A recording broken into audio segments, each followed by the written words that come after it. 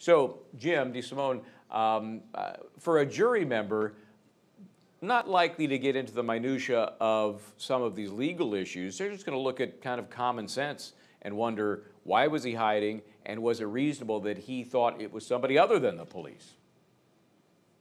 Well, absolutely. I think that's right. And, the testimony I was looking for early on is, come on, you want to, as a trial lawyer, again, this is Friday, right? So the jury's just gotten the case today. You've done your opening statements. You want your last witness to be somewhat impactful. He got kind of cut off there at the pass by ending at 4 o'clock, but he did get out, as you mentioned, those critical facts that when the officers entered into this house, they announced themselves repeatedly that they were police officers, that they had a police canine, that if the individual who was in there didn't come out and cooperate, there was a possibility they could get bit. And he says, not only did we say that when we got into it, officers continuously announced that as they were looking through the house. Now, I'm dying to know, are there any video? I don't think so, because we would have seen already, we would have heard that there was video of that entry. So you have these officers testifying to that. There's not going to be any real way maybe to undermine their credibility in terms of that testimony. So the defense kind of